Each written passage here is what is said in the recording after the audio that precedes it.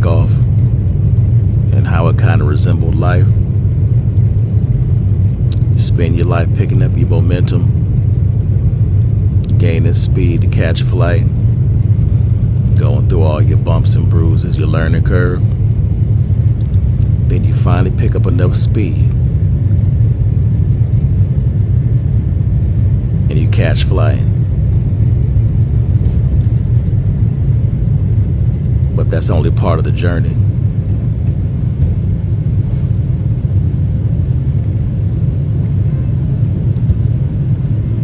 While in flight, you still have your moments of fogginess, lack of clarity, smoke. We all say we want the smoke, but do we really want it? Probably not.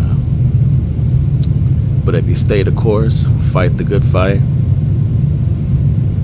make it through all the murky water and fog and cloudy days, if you have the staying power when you finally reach a pinnacle, you get to fly atop of the clouds. Don't ever hesitate to look back and see how far you've come. Don't ever knock your journey, and don't let anyone else knock it either. Let them handle their business and you handle yours.